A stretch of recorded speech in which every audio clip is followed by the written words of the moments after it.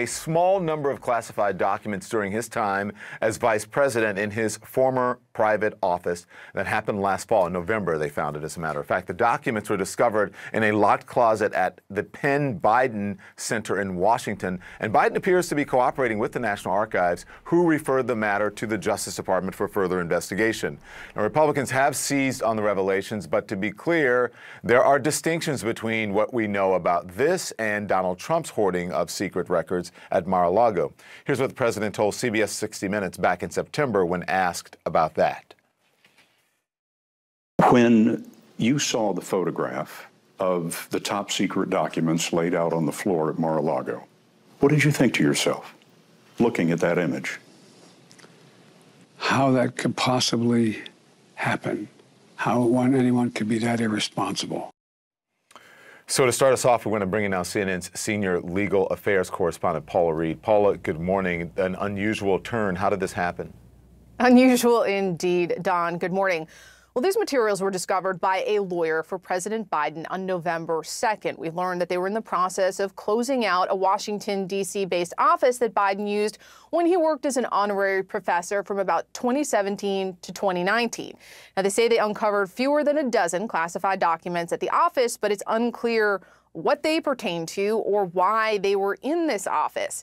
Now, when these materials were discovered, the White House counsel's office notified the National Archives that they took possession of the materials, we're told, the following morning.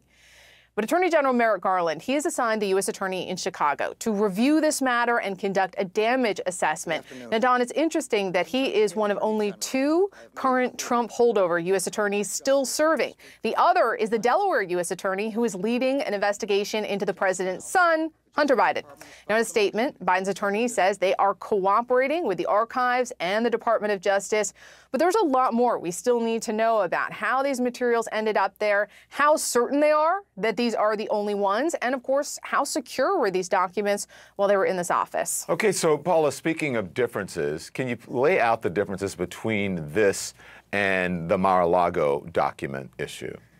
It's a great question, Don. So based on what Biden's team is saying, they are setting up some key differences from the Trump case. The first one is just the volume of materials that we're talking about. At this point, the Biden matter, we're dealing with less than a dozen documents versus the hundreds in the Trump case.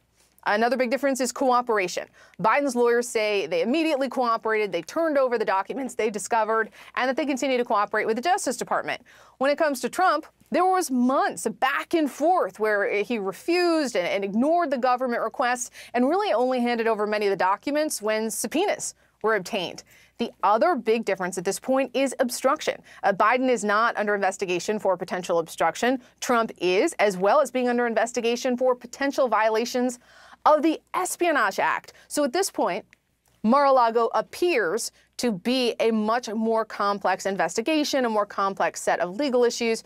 But Don, the Biden matter, it's only come to light in the past 24 hours, and we'll continue to report it out. Former President Trump is also under investigation for possibly mishandling that classified information. This is going to be politicized. I imagine it is already been politicized by those on the right and the former president. How is he reacting? Well, the former president, he posted on his Truth Social platform asking, quote, when is the FBI going to raid the many homes of Joe Biden, perhaps even the White House? These documents were definitely not declassified. Now, that term raid, that is a term that his legal team has been chastised by a federal judge for using because he is referring to a duly executed search warrant that was carried out over the summer after information was obtained that documents were being moved.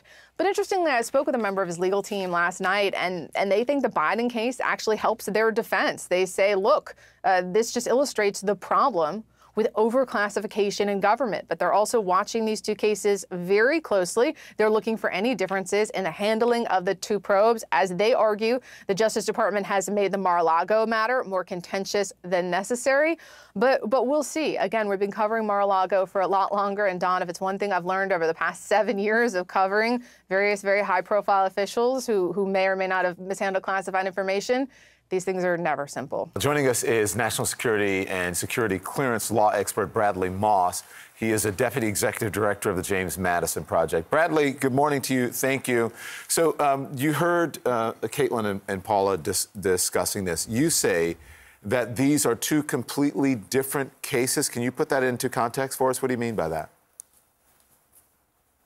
Sure, Don, and Paula kind of teed it up a little bit there for me. The distinction here is not necessarily that there was the unauthorized retention of these documents. Even a single document is a potential criminal issue. Where the Biden team has diverged here, at least so far, based on what we know from the reporting, is the cooperation and the absence of obstruction in which they have engaged compared to what Donald Trump did. Remember, Donald Trump dragged it out for months to comply with NARA. When the first batch of classified records were found, he fought NARA a bunch in terms of stuff being handled over to DOJ. Then they obstructed the subpoena, they provided the false sworn declaration, et cetera, leading up to finally that search warrant execution at Mar-a-Lago in August. That is a clear distinction from what the Biden team here did. They found records, they immediately contact NARA, they turn them over the next morning in compliance with the protocols. That's what you're supposed to do. But one started as an investigation asking for the documents back, and the other one was discovered by the very person who had them,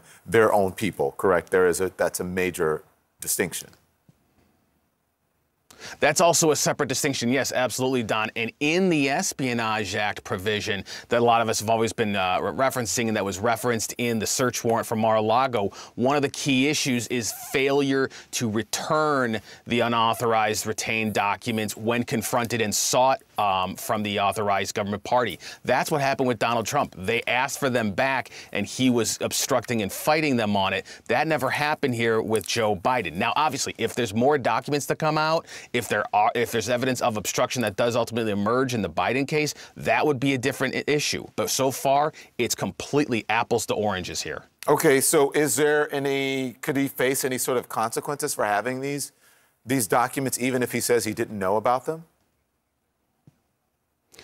Realistically, no. And by and large, for the most part, when it comes to unauthorized retention cases, the government doesn't like to bring criminal cases usually. It's very complicated. They have to have all kinds of classified discovery. It's usually an administrative mechanism once they've secured the documents. Joe Biden is now the president. There's no administrative mechanism to take against him, just like there never would have been one against Donald Trump while he was president. He's exempt from all that. So the only way Joe Biden can really get in trouble here is if he or a staff on his behalf obstruct the investigation. And so far, there doesn't appear to be any evidence of that. Gotcha. Bradley Moss.